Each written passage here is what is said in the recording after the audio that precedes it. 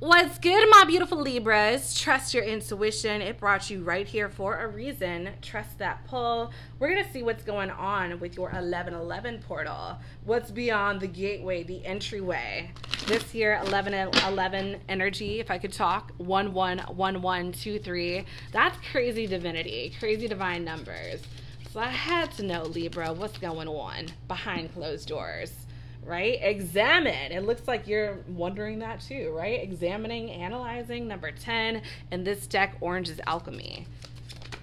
So I feel like whatever you're examining, discovering, you're turning water into wine. Number 6, purple in this deck is fire. Satisfaction. Something's cooking up. I feel like you're sniffing something out. Something's cooking up.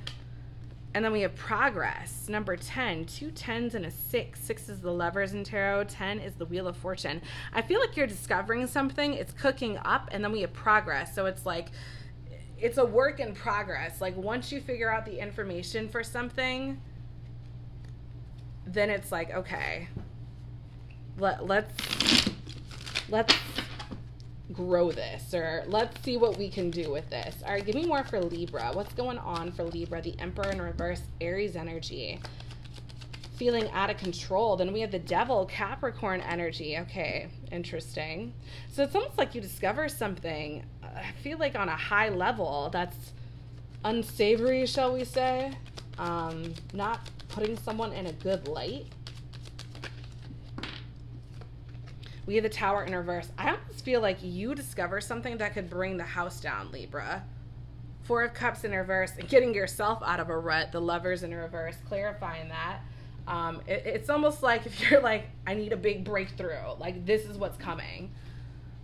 This is like, I found out about Bill Clinton and Monica Lewinsky energy, right? Like I needed something and I found it. We have stars, divine guidance, number 33. So your spirit guides are very much with you at this time, Libra. This is all about, yeah, your spirit guides are all over this. I feel like they're guiding you to something, but then we have surrender. So maybe someone's going to be forced to surrender after you figure out what's going on. But this is also about surrendering to the universe.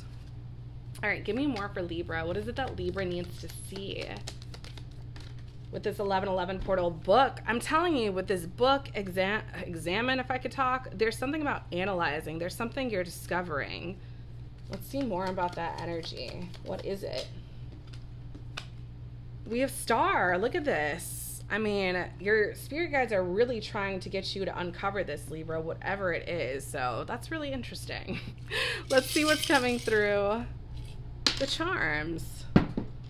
Oh, we have my creepy crow here, raven here, with the little baby inside. So I feel like you're going to be pregnant with some knowledge, with some energy, right? But it's almost like with the raven, sometimes that could be like a scary omen for people. I almost feel like there's this energy where it's like, it might not be the best, like I said, most savory news about someone or something. It's like you discover something promiscuous or scandalous, and I feel like you're pregnant with it, and it's now it's like, okay, what do I do with what's brewing?